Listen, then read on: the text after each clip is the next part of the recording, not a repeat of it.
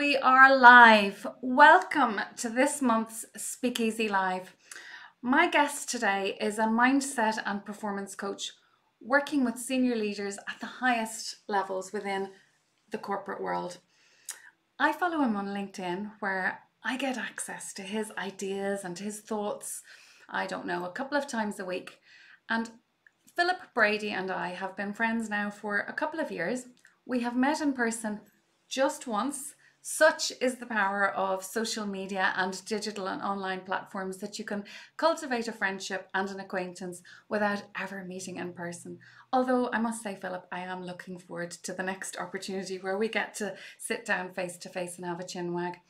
So over recent times, Philip and I have been chatting and we've been looking at ways that we can potentially collaborate and bring some ideas together, because I think we share a lot of the same interests, a lot of the same values. It's my firm belief that everybody can feel fulfilled at work by knowing who they are so that they can show up and make their voice heard. And the reason why I'm connected to Philip and the reason why I follow him is that I see a lot of those same ideas coming through in his work. So let me just get started with a little bit of housekeeping before we get into the conversation. Can I please remind you all that are watching us today that if you'd like to ask any questions, you've got the opportunity now. Philip is with me for the next 30 minutes. So if you've got any questions, anything that you'd like to explore further, or if he says anything that makes you curious, please do use the chat. Drop your questions into the chat. I will be monitoring the chat. I will be keeping an eye. And if you've got anything you want to ask, I'll do my very best to make sure that Philip gets to hear your questions. In order to do that, you do need to be subscribed to our YouTube channel. So hit subscribe and that will give you access to the chat. As a subscriber, you get access to our ideas, to our monthly Speakeasy Live, to top tips and I suppose concepts that will help you to communicate with impact at work. That's our promise to you. No junk, no rubbish, simple, straightforward advice that we hope will help you on your life's journey. So, Philip, before we, I suppose, get into our chat now, what I'd love to talk to you about is a little bit about your own background. We discovered when we first met that we both come from the same town, Navan in County Meath, although I would say that maybe we're a few years apart. We both live now in Northern Ireland, albeit you're more of a city boy than I am. I'm living on the beautiful North Coast and you are in Belfast. I know that you studied finance. I know that you started out life as a retail banker, and I would love to know how this journey into performance coaching came about. Yeah, awesome. And Camilla, just thank you for having me. And again, thanks for being part of my journey too. So it's an honor to be on a conversation like this too. So maybe just to get my housekeeping out of order as well and just say thank you. It's an honor. The journey is really in 2000. So long before I was a working man or even in college, my mother gave me a Tony Robbins book. So I was about 12 or 13. And it changed my life, but it also changed somebody really close to me, because the year after, I was having a conversation with somebody really close to me who was suicidal, and they said something, and I just reframed it with a question, just shifted their attention to something different and a possibility. And ever since then, the difference I was able to make then, I just thought if I can do it for one, I want to do it for as many as I can. So 13 years later, I'd saved up money while working. I qualified as a coach, joined a large financial institution the year after, and influenced my way into, despite working in technology initially, influenced my way into being able to coach on some of their most senior leadership programs. So 3 times a year while working in technology, I coached directors, managing directors, leading large groups of people, but also large businesses. And I then kind of took over managing all of our leadership programs in the region, so the Europe, Middle East and Africa, while also delivering and coaching on those programs as well. So just an honor, an absolute honor. And then since then, I've been working as a kind of, you could say like a strategic advisor on talent, learning and diversity to leadership teams across a number of different groups and a couple of different locations in the Europe, Middle East and Africa then as well, particularly Belfast and Dublin sites, but as well as that kind of regional group for a couple of the other kind of product lines within the corporate world that I'm working in. So that's some of it. And then personally, outside of that kind of corporate lens, I just care deeply about potential. I care deeply about people and just mirroring back to them who they could be and who they already are, and removing some of the dust and dirt that just takes that kind of brightness away. We all have it in us, and I'm excited to help people along the way to see more of that. And then I just read. I go to courses all the time. I'm in London at the end of next month on conferences and stuff like that. And I deliver talks and coaching sessions as often as I can while working full time too. So my days are busy. We're going to talk about stress and overwhelm, and I live it. And I have learned some tactics along the way, probably just to help me be able to handle and thrive despite the chaos and the overwhelm. So that's probably a bit of a background. My word, I certainly wasn't expecting that. Your mother, obviously very forward thinking, giving a 12-year-old child a Tony Robbins book. And well, she must have known you very well. I mean, I have two boys of my own, and well, to hand a 12-year-old child a tome of that nature, certainly she must have known her audience. Yeah. But for it to have had such an impact on somebody so close to you at such a young age, that's got to have been a little bit of a life-changing moment. That's got to have been a light bulb moment for you to see that actually this stuff works. It works, and that's why it's in my bones, Camilla. And if I'm really honest, up until April last year, when I set up and really kind of kicked off my coaching business, I'd been playing small, but that fire in my belly was eating me up, and I needed to do something about it. So now I'm choosing to play a little bit brighter, like the people that I get to support day to day. So now it's time. And I have a quote on my wall beside me that says, "Imagine if you met the person that you could have been." That's a good motivator for me. So now it's time. Yeah. Well, it's great to see that you're taking all of the work that you've done within the workplace and taking that out to a wider audience. I mean, let's face it, you've talked to me about working within a finance environment, about working within a banking environment, about working within technology. And I'm not sure what length your career spans, but there is no question that knowledge work today has become incredibly complex. I think the pace of change, even in the last 5 years, 5 years ago I was saying I can't cope with the pace of change, but in the last 5 years, never mind the events of the last 2 years, but we're expected to deal with so much more. I mean, there's an external environment out there that's changing all the time, and we have no control over it. Who 2 years ago could have possibly predicted the pandemic that we've all just been living through? Perhaps, unless you're Bill Gates, maybe, or some folks in those types of circles. We never know what the world is going to throw at us. And then there's all of that external environment that's a little bit closer to us. We go into work and let's face it, there are colleagues who you don't like. There are people that we have to deal with who we just cannot stand, that we don't get on with. There are clients who are extremely demanding. And then within our family lives, we may have caring responsibilities. We maybe are responsible for somebody else, or we need to look out for other people in our family. There's a lot going on for people nowadays, regardless of what the nature of their work is. But it seems as though working in some kind of a knowledge-based job, the complexity of that is becoming more difficult for people to manage. And yet, in spite of all that, we're resilient. We bounce back from challenges. And really, when it comes down to it, all that any of us really want is to have a little bit of influence over those around us, a little bit of influence over how we live our lives, how we choose to spend our day. We really all want to make our voice heard. And I'm picking up from you and from the way that you've set up this call, or the way that we've opened this conversation, is that you're working with people on a daily basis to help them to do just that. Yeah, and I think it's interesting as well, though, that you said about bouncing back. And I think one of the things that we forget is we've already probably overcome some of these things in the past, and we yet have short-term memory about our successes and the good. So often it's just a reminding of, like, what are you proud of? What have you already achieved? And that dramatically shifts your attention on your capability and makes you feel a little bit more resourced or resourceful, knowing that it's not just a new version of you today showing up to solve these problems, but actually you have weight behind you that will equip you as you move forward as well.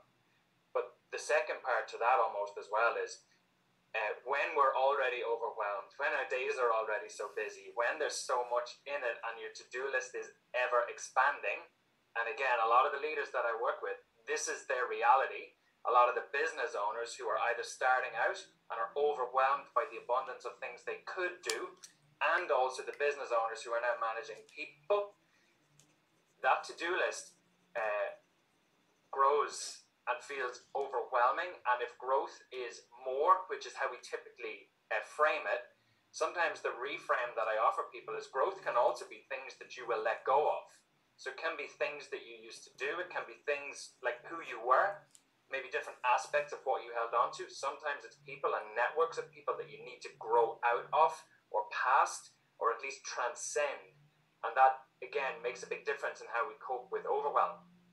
But typically there's 4 things you can control, because you said about the external environment out of our control. There are 4 things in your control. And if there's any, like, I'm happy to be wrong about everything I say. One is physiology. Physiology is not just, am I fit, am I mobile, am I able to move? But it's your emotions, it's your breathing, it's your how you're standing. Like I'm standing, Camilla, it looks like you are. I know you said that you were sitting. But again, if I stand like this versus if I'm hunched and arms folded, my physiology changes. We've talked before about heart rate variability. I wear an Oura ring to track my heart rate. And again, we can talk about the difference between being in a stressed state when overwhelmed or a resourceful or coherent state, and the bridge between the two is breathing. So getting a hold on your physiology is one of the first things you can do to control. When you do that, you change how you feel. And the feeling is just the label for the emotion that you feel. So overwhelm is probably not an emotion, it's probably fear. But fear, again, is an embodied response. So how can we move you into a more resourceful state? There's different ways to do that. One is breathing, one is changing your body. But then the other 3 things out of that 4 is the language you use to describe the situation. Are you overwhelmed, or are you really busy but so capable of doing the work, right? All of these kind of things. How are you getting on? Oh, I'm crazy busy. I'm too busy. There's lots going on. That's how people typically describe their days. What if it was my day is full of things that I get to do. I don't have to. Nobody has to do anything. Really. You don't have to do anything. There will always be problems, though, and the problems that you meet when you stay in and hide are very different, and they're a little bit more kind of soul challenging than some of the challenges that we've chosen. We just forget that we've chosen, or that we get to do these things. Sometimes it's an honor having these problems, but we forget. We look at our list of, no, I have to do this. You don't have to do anything. So taking that kind of label off some of these things can make a difference too. The third is what you focus on. Are you focused on a massive to-do list or on the next thing? And when you narrow it down from all to just the next step, that can make a big difference. What's in your control, what's out of your control? Typically what's out of our control, including other people, gets our focus and our energy, and that takes so much out of us. Instead, again, it's redirecting towards what's in your control. So focusing on that and taking power or taking control and choosing to focus on that is the next one. And then the meaning that we give the thing. If you're overwhelmed, maybe you're capable of it, or maybe you're not. The same thing can have the 2 different meanings and would mean that we feel very differently about the same thing. So I think that that's some of the things, but also physically, starting off with physically, if you're overwhelmed, if you haven't slept well, if you haven't gotten fresh air today, if you're dehydrated, if you've had too much coffee, all of those things influence how we greet any of these stressors or some of those physiological states like fear, overwhelm, you could say, or stress or anxiety or any of those kind of things. So just looking after yourself and taking time to, when you're busy on a hamster wheel, it's hard to take time off. But again, Stephen Covey's 7th habit, sharpen the saw, taking time out for yourself feels selfish, but actually it's how you can better serve other people as well. And maybe it's the right thing despite being busy. So much wisdom in that one short response, Philip. And there's something I picked up on at the very beginning of your answer to that question, and it was the idea of maybe this little negativity bias that we all carry around. It's a known cognitive bias that we retain a stronger memory of the negative things that happen to us than of the positive things.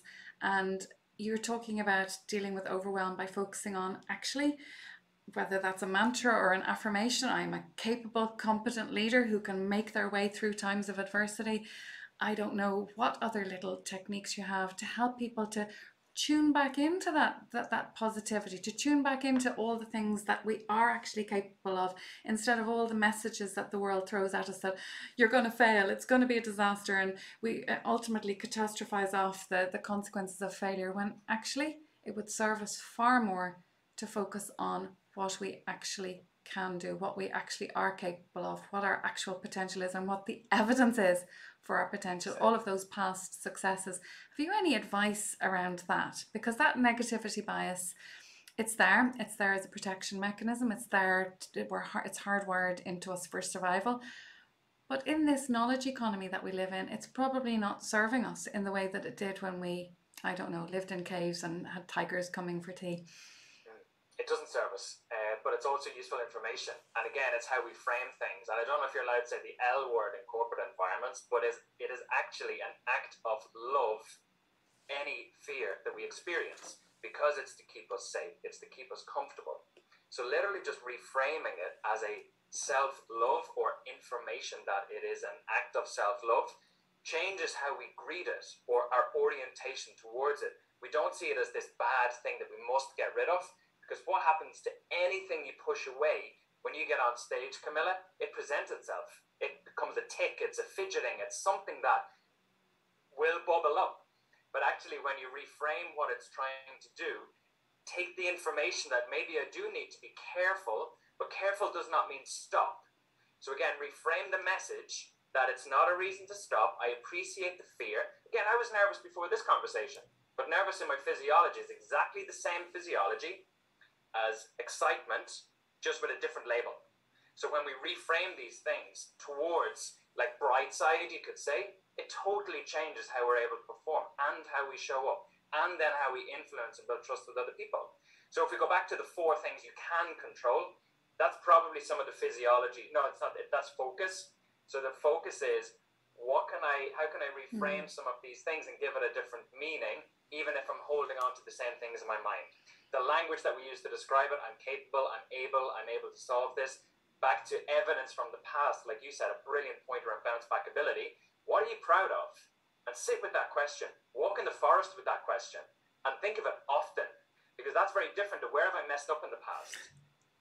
2 questions. Questions shift your attention. What does a purple elephant look like? Nobody was thinking of a purple elephant before I asked the question, but questions are powerful in shifting what you focus on. And then with physiology, it's really just water, less coffee, more fresh air, breathing. The coherent breathing to go from stress to kind of coherent is 5 in, 5 out, or at least the same rhythm in, same rhythm out. It makes a massive difference. When you're speaking, I'm doing it so that I settle my heart rate and I am able to be more coherent, rather than, if you watch the graph from stress to coherent, it's chaotic over here. You want to move to coherent, which is really smooth. And when this is smooth in your heart rate, you're better able to perform. You're better able to be resourced. You actually don't lobotomy your brain, I think it's called in the chimp paradox, right? He says we nearly give ourselves our own lobotomy because our reptilian brain, which is triggered when it's stressful or fear, shuts off any connection to your prefrontal lobe. So you forget all the words that you were going to say. You forget all of these things that you meant to say. But actually, because literally, physiologically, your brain has split. What it needs is time. Time will allow that reptilian brain just to suppress slightly, but breathing during that will also allow that connection to be made and make that connection happen that little bit quicker. So again, it's one of the only things we can control, but paying attention to those 4 will make a massive difference. I don't know if that answers the question, but I think it did. Oh my goodness, I love that. Absolutely love that, because as a performance coach myself, as a public speaking coach myself, look, these are it's one of the biggest barriers that people put in front of themselves for a performance. I stand in front of audiences almost every day of my life. There are days when I might stand in front of 3 audiences. I am so accustomed to standing in front of audiences, and every once in a while I get up and I think, I just need to be out of here. That threshold anxiety just rises, and it always catches me off guard because I don't expect it. And that's when, look, you don't learn to dance 10 minutes before the ball. You have got to have been building up these habits over time, so that in a moment like that where you're feeling like fight, or actually I'm choosing flight right now, I'm out of here, if you've built up those habits, if you've developed those habits, that's when they will really serve you. And what I thought was really interesting about what you said there is, as I'm speaking to you now, as I'm asking a very long question, I haven't got to the question yet, you're telling me that you're breathing. So it's that unobtrusive that we can gain control of our physiology without anybody around us necessarily noticing. And funny that you're breathing right now anyway, right? So we're breathing anyway. We may as well just slightly change the breathing pattern to set us up to perform. Yeah, absolutely. Yeah, totally. I mean, I talk about the emotions here being a little bit like those snow globes, you know, like at Christmas time. That's me shaking a snow globe, by the way. And your emotions are flying around like those little flakes of snow in the snow globe. And that's what breathing can do. Just bring that snow to the floor of the snow globe. I mean, this is absolute gold, Philip. There's so much here for anybody who is facing a stressful, evaluative situation. That could be a presentation, it could be a big pitch to launch your company, it could be your next performance appraisal that leads to your next promotion, it could be a conversation with peers in a different organization. Maybe you're trying to merge, maybe you've got a really high stakes situation here. So really what you're talking about is ways that you can manage your performance under conditions of extreme stress. Yeah, so there's like an iceberg of performance. And if you imagine above the line is what you do. So how am I using my hands? That's a what do you do behavior. And above that is the results that you get from demonstrating these behaviors. But below the line is where the power is. That's where your thinking, your feeling, the emotion, and again, the physiology all underpin what you do. So therefore the results that you get. So when you tune into some of these things, it makes a massive difference to your ability to perform. What you do that people can see, and the impact that it has, or the results. And they're simple things. And if people want to read more about it, Coherence, The Secret Science of Brilliant Leadership by Dr. Alan Watkins. He does a really good TED Talk. It's in 2 parts. It's called Being Brilliant Every Day. And I had gone on a journey, Camilla, more or less like for my own research. I looked into 2 parts. One was mental health, because of family kind of connections to that space. And I have a desire to learn more about it and to be able to help and recognize these signs that show up because of a family member kind of experiencing that. So I went on this wild goose chase, just exploring anything got to do with kind of physiology, well-being, anything. But then I saw that there was this connection to performance when you bring in the physiology. So I studied as a personal trainer, a qualified kettlebell instructor, but it brought me home, and I said this to Dr. Alan Watkins when I talked to him, I came home to his work, because it articulated scientifically everything I had banged into just out of curiosity. And I just loved that. So I'm like, eventually will be a friend of their company, which is what they call people working with them. And I'm trying to bring them into the corporate world where I'm working, because I think that they can change the performance of an industry or of like companies.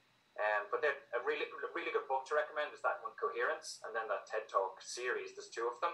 And you can see live on stage somebody just balancing the breathing and their ability to perform, which is counting back in 7s under pressure in front of maybe, I don't know, 100, 200 people.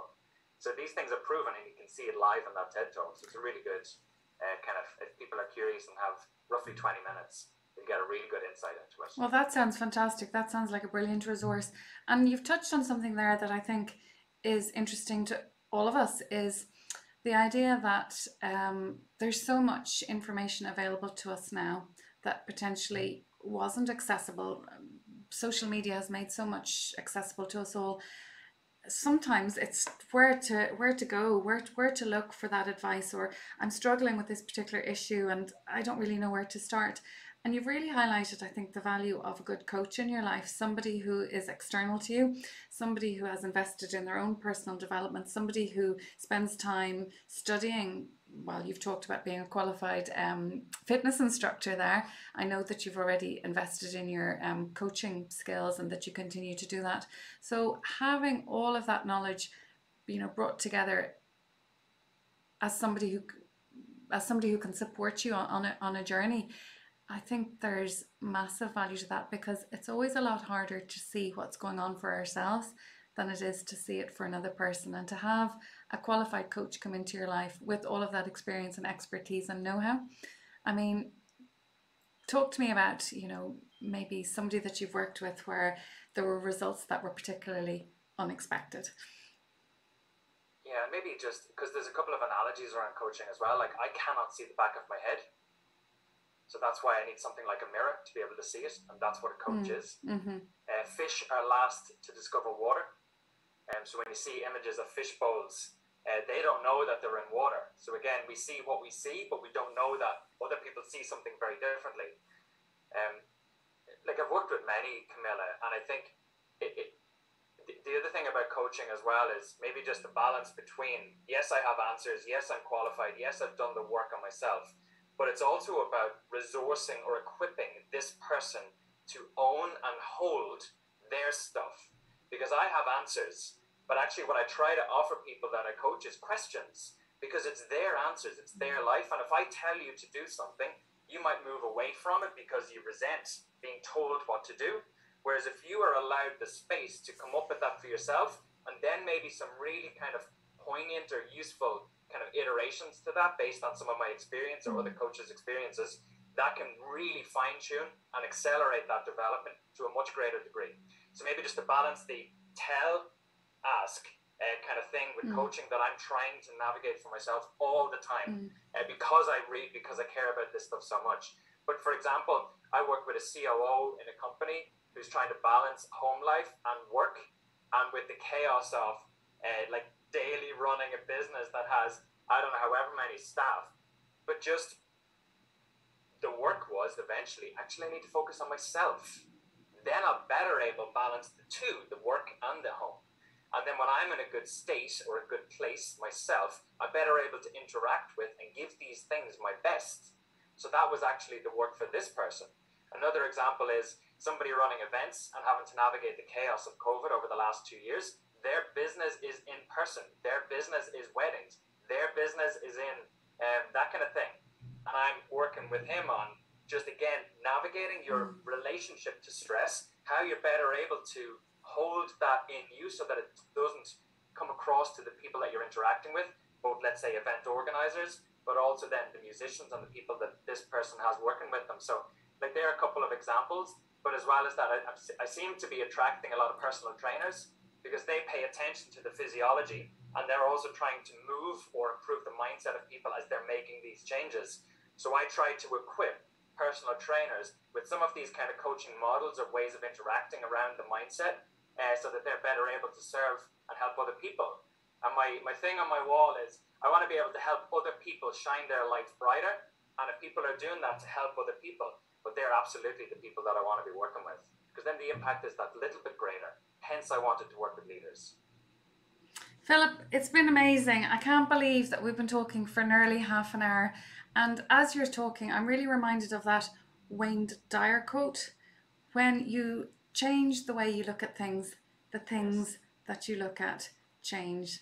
And that's really what we've been talking about. It's the power of your mind to change outcomes. Philip, it's been absolutely amazing. To all of you listening and watching, and for those of you perhaps watching on replay, if you enjoyed today's session, well then please do stay in touch with me, Camilla Long.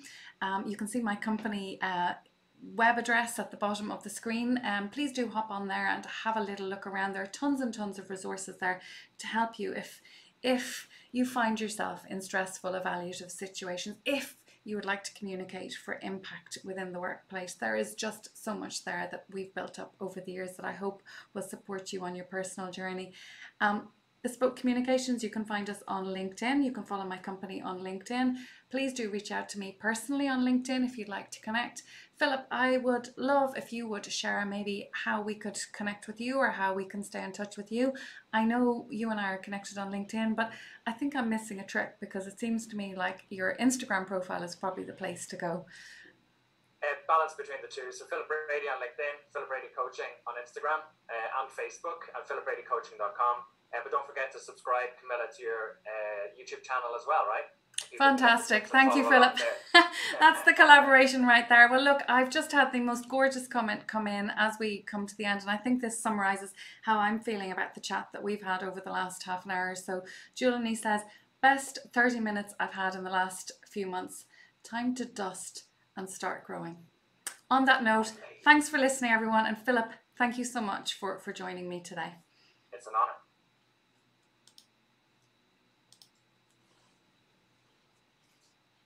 That